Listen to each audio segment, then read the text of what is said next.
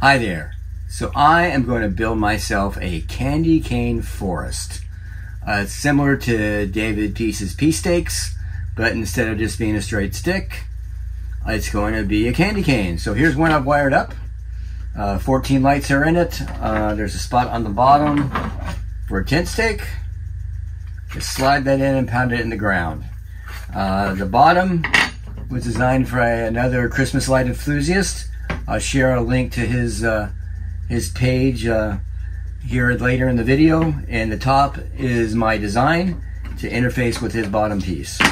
All right, and so here's a clean one here, printed out. They get super glued together, tongue and groove design. So let's walk through how I'm building my Candy Cane Forrest. So I started my journey for a Candy Cane Forrest here, seeing David Peace's pea stakes and then seeing Frank Reichsein's model that he posted here on one of the Facebook groups on 3D printing for Christmas props. And he posted this stake here. I really like the design. You got this, use a stake here, tent stake, to put it in the ground. And the bottom piece was really solid, but I want to turn that into a candy cane.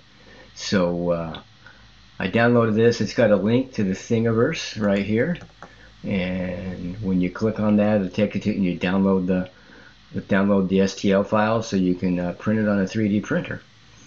So once I print out Frank's design, I designed this top for Infusion 360. For it, what I did is I printed out the actual bottom here and took my calipers and measured it and made my own part.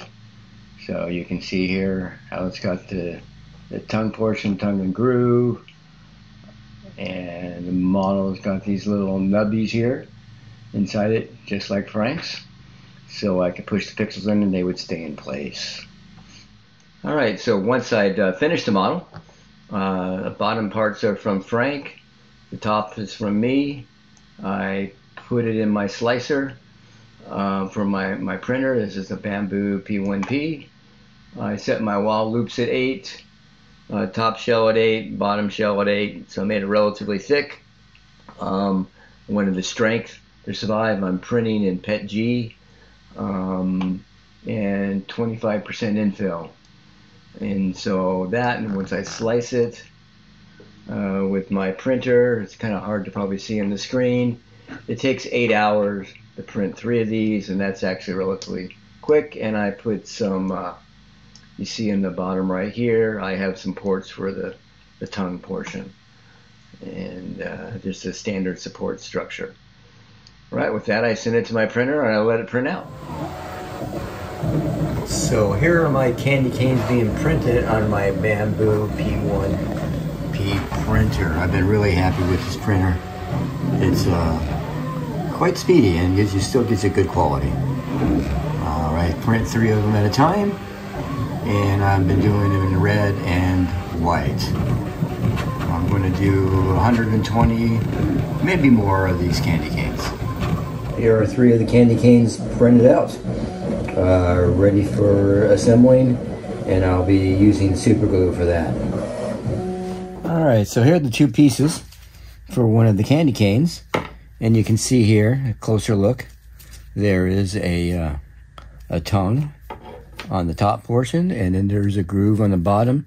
You might be able to see there's a little bit of stringing on the inside of the bottom piece, and what I'll do is I'll just grab a pair of pliers and pull out any of the residual plastic there. It doesn't need to be perfectly clean. And then I take some CA glue or super glue, take it off. This is a medium thickness one that I got off of Amazon. I'm going to put it on the top and on the bottom. All right, and now I have an accelerator, and I just spray a little bit inside the groove so it will cure quickly. And just push it together and hold it, and that'll be about it. That'll hold it well, and I'll just set it aside. And I'll do that again for the other 2 that I have printed right now.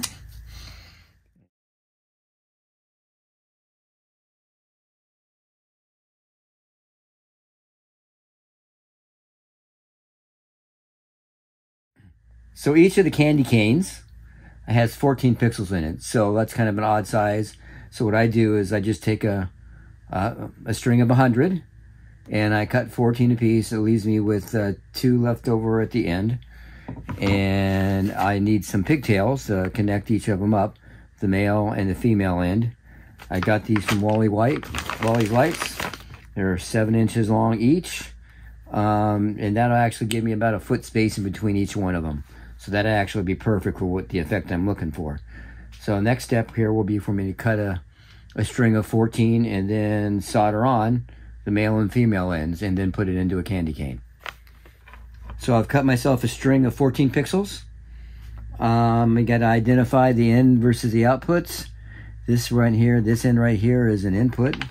So I'm going to take this male end and connect it to that. These pigtails come with a little stub of wire there, and it's a little solder on it, which I really like. It makes it easier. I like using the solder sleeves. So I'm just going to strip off just a little bit more to make a little bit more wire to get inside and be contacted with the solder when I solder it to the pixels. All right, so I have these solder sleeves. I'm going to take 3 of them. And I have pre-cut where the pixels here, and then I put it on and slide it over all 3 wires. And so now I got that there. It comes through quite a bit, enough. Now I'm going to double check where my ground is. There's my ground. It's also with a white stripe on it. You got a white stripe on the male connector here. And I'm going to slide that in here. And then I'm going to do the middle one. The soldered in actually makes it sometimes less chance for it fraying. So I always like to do that one last, okay? So I got it in position. Now I just use simple crescent wrenches to hold it in place on my piece of wood here. And I'm going to slide the solder portion of the sleeve right over the exposed wires. Take another crescent wrench and hold that in position. All right, double check the lineup. It's all good. Have my heat gun. I'm going to zap it. Now you just keep doing this. Watch it closely. It'll melt the sleeve, seal it up, and then you watch for the solder to start to flow. It doesn't take it too long. If you do it too long, you might melt the wire and get a poor connection. There we go. It's flowed. There we go. The solder is in good position. So now I'm just going to wait for a second and let it cool off. All right, now that the connectors have cooled, I'm going to test it to make sure that I have a good solder joint. So I'll plug that in. I have one of my differential receiver boxes here. This is an Experience Light one. And there we go. All 14 of the lights are lighting up. Now I'm going to take another string here that I've already made. I'm going to double check that the output is working as well. Line that up. There we go. Both sides. Excellent. This one's ready to be added to a candy cane. All right, so I've decided to have this little shoe here in the bottom face the front. So my lights are going to poke through this way. The reason I did that is the back will have all the wires sticking out. And if I'm trying, and I had the wires coming this way, to put my tent stake in there is going to be hard. It's going to get away, could damage the pixels, so I'm going to have this face the front. So I'm just going to start adding the pixels here into it. I'm going to start at the bottom and go every other because I want the output to be on the top. And the input and the output both on the top and bottom. So I'm going to skip every other one. You can get this set up in X-Lights with no problem. It's really quite easy. You just tell it to alternate. So I just, as you can see here, I have this as well to push it all the way through.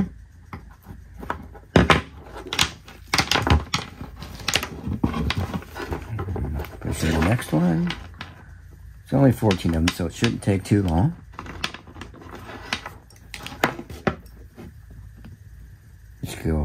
Skip every other one until you can no longer do it, and then you circle back.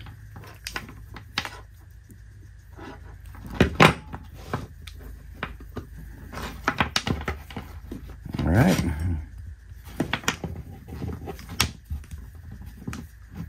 That's in position now. The very end one you can't skip now, so you just go push it in here.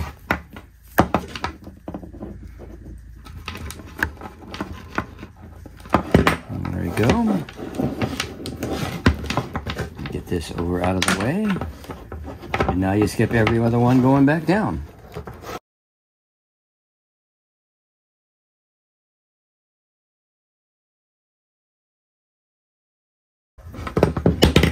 And there we go. Load it up, 14 pixels, input, output. Okay, so installation of the candy canes to the ground are really quite simple. Take one of the tent stakes, put it in the hole, set it in the ground, and drive it in with your hammer. Nice and easy.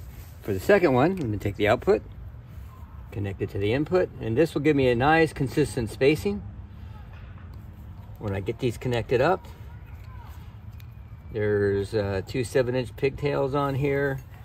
Gives me, I leave a little bit of slack. Put the stake in the ground. I can push a lot of it in with the ground. The ground's pretty soft right now because it got water today. And there we go. 2 of them are installed. You just repeat that for as many as you have. So here's a test pattern in the day of my Candy Cane Forrest. You see the red and the white. I think this will look great. Now to turn it on for a test pattern and see how it looks. Well, I have the Candy Cane Forrest set up with a test pattern. It's a little dusk right now. It's not completely dark. It'll look great at night. You see the test pattern going. There's 30 of them.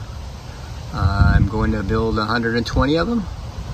Well, I actually have them all printed. I just got to get all the lights pushed in them. Then I'll be ready to go. So hope this helps somebody out there. Hope you enjoy it. You guys have a wonderful day.